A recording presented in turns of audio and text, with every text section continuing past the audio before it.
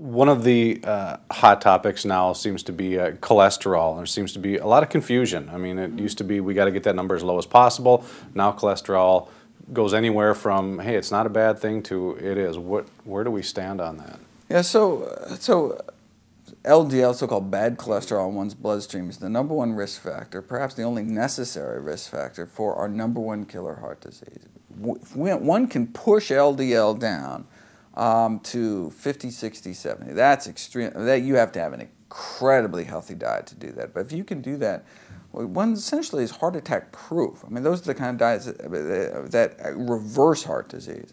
And so,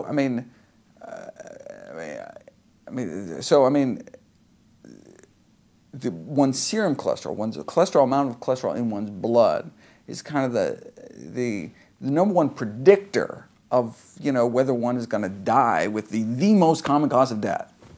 Now, having said that, a dietary cholesterol, the relationship between dietary cholesterol and blood cholesterol is more complicated because your own body makes all the cholesterol you need. Cholesterol is critical, but your body makes all of it. You don't have to actually take in any cholesterol. But if you do take in any extra cholesterol, right, we make all the cholesterol we eat, all the animals we eat make all the cholesterol they eat, so if we eat them, then we get a little extra boost of cholesterol. It turns out there's kind of a plateau effect such that at high levels of cholesterol consumption, adding a little bit extra is not going to bump your levels are so bad, it's not going to bump them any further. But people who are eating healthy, so people who are reducing their saturated fat and cholesterol consumption, and eating these healthier, more plant-based diets, for them, they're eating such low amounts of cholesterol that for them, adding a single egg can shoot their blood cholesterol up.